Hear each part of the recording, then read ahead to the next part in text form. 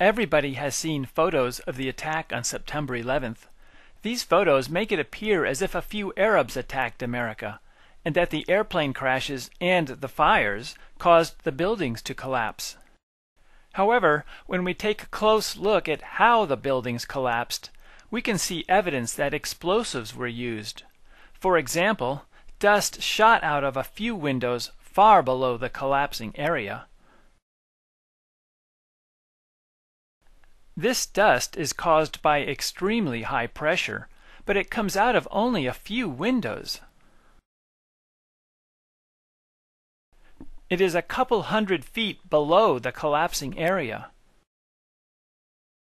When we look closely at the area that is collapsing, we find dust shooting out of every window of the entire floor at the same time. The towers had a steel frame, so the only way they could collapse in such a symmetrical manner is if thousands of joints were broken simultaneously. The towers collapsed in less than 10 seconds, which is an average of 10 floors every second.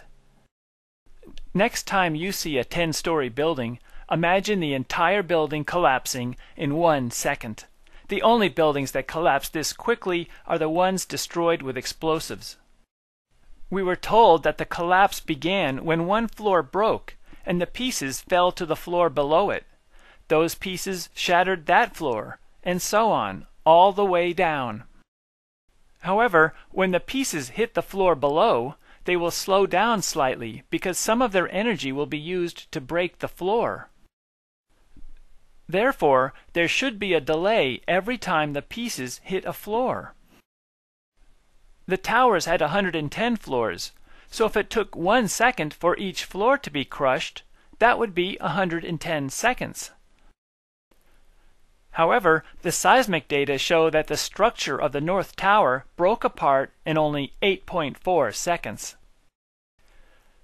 The collapse started at about the 94th floor. If you were to drop a rock from the 94th floor, it would hit the ground about 8.4 seconds later. This means that the building broke apart as fast as objects fall through the air.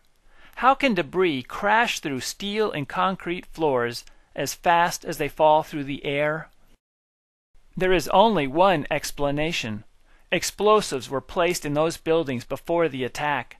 The North Tower started to collapse when explosives near the 94th floor were detonated. The explosives were timed so that the joints were shattered before the rubble contacted the floor below it. In other words, the building broke apart in only 8.4 seconds because explosives, not falling debris, broke the joints.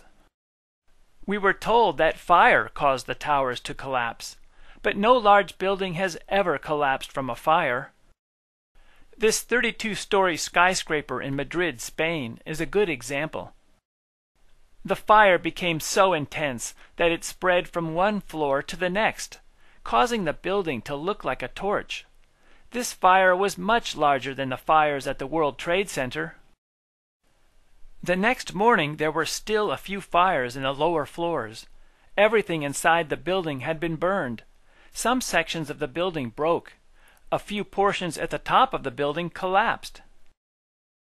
However, the building remained standing, and it continued to support a large construction crane at the top. By comparison, the fire in the South Tower was so small that it never spread to the other side of the tower. This inability to spread is proof that the fire was small. Furthermore, we know that firemen made it up to the fire zones of both towers because they used their handheld radios to send reports of their arrival. The fires were too small to kill firemen, so how could they be large enough to cause the South Tower to disintegrate after burning for only 56 minutes? The fire in Madrid was much more intense, and it burned all night, but it did not cause the building to collapse. Scientists created this temperature map of the rubble 5 days after the collapse. Obviously, the rubble would be cooler after 5 days. Also, firemen sprayed water on the rubble during those 5 days. However, one location in the rubble of Building 7 was above the melting point of aluminum, and so was one location in the rubble of the South Tower. How can a building fall down, and 5 days later the pieces are hot enough to melt aluminum? The presidents of 2 different companies that were cleaning up the area said that steel had melted at the bottom of the basements in the towers and Building 7. These incredible temperatures are more evidence that explosives were used. The collapse of Building 7 provides more evidence of explosives. This was a 47-story building with a steel frame. It was not hit by an airplane. It was across the street from the towers. Late in the afternoon, this building collapsed.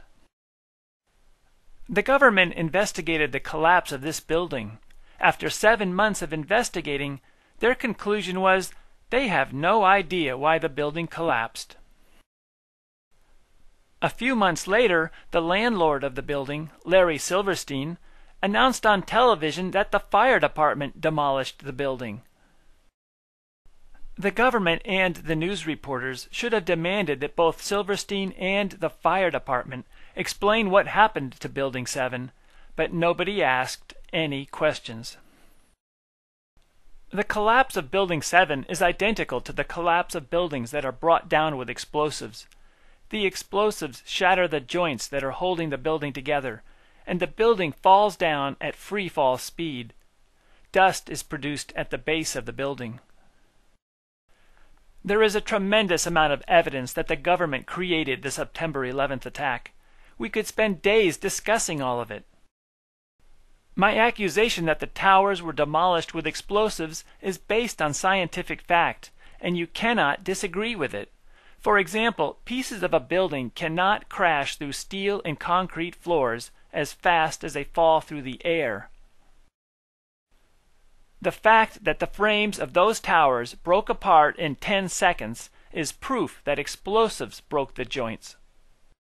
Building 7 also collapsed in a manner that can only be explained with explosives.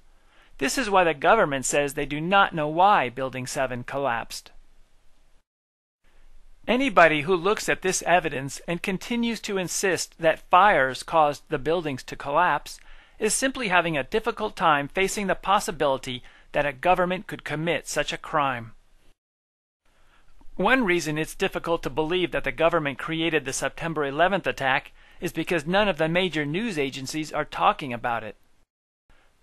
Some reporters refuse to talk about explosives because they are afraid to expose government crimes. Another reason for the silence is that the television, newspapers, and magazines in America and Europe are controlled by a small number of people. These people suppress evidence of the explosives, and they suppress people who come forward to support us, such as the physics professor at Brigham Young University.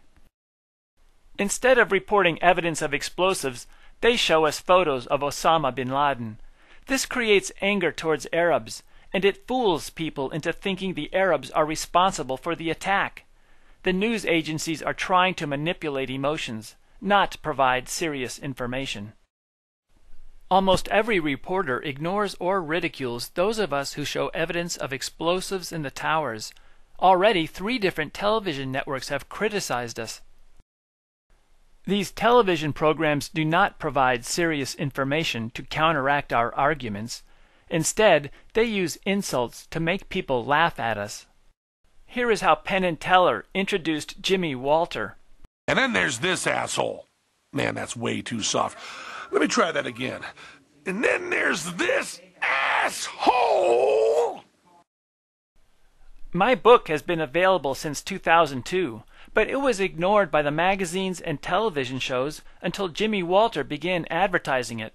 This is a portion of one of his full-page newspaper ads. Here is how Penn and Teller describe my book. He wrote a book called Painful Questions, an analysis of the September 11th attack. We show you the cover because if you ever see anyone carrying it, push them down a flight of stairs. Popular Mechanics refers to us as liars. The angry and childish attacks on Jimmy Walter and me could be a sign that the criminals are frightened that we are exposing them. However, when a criminal tries to cover up his crime, he runs the risk of releasing more information about himself. These television shows and magazines can help us understand who is behind the September 11th attack and how they get away with these crimes. The executives of the major television networks, newspapers, and magazines are involved in these crimes. They cover up the crimes by suppressing important information and by insulting those of us who expose the crimes. The news agencies that ignore or insult us are identifying themselves as either being incompetent news agencies or as members of the criminal network. In either case, you should not purchase their newspapers, magazines, or television programs. We could use our technology to build beautiful cities for ourselves with advanced train systems, but we need better governments and better news reporters. We must also prevent the criminals from getting control of the 9/11 organizations. I will give you an example. I had been invited to speak at a meeting about September 11th in March 2004 in San Francisco. However, a week before the meeting, I was told that I was not allowed to speak. They did not explain why I could not speak. The criminals are trying to get control of the 9/11 organizations so that they can remove people like me. They fool you into thinking they are on your side. They are trying to put all the blame on President Bush or Dick Cheney. They want to suppress the evidence that lots of people from several nations are involved, such as U.S. military officials, television executives, and some Israeli and British government officials. People often respond that they cannot do anything about this corruption because they are just an ordinary person of no importance. But everybody can help make this world a better place simply by showing our books, videos, and websites to your friends. So help us educate and encourage people. Let's make this a better world.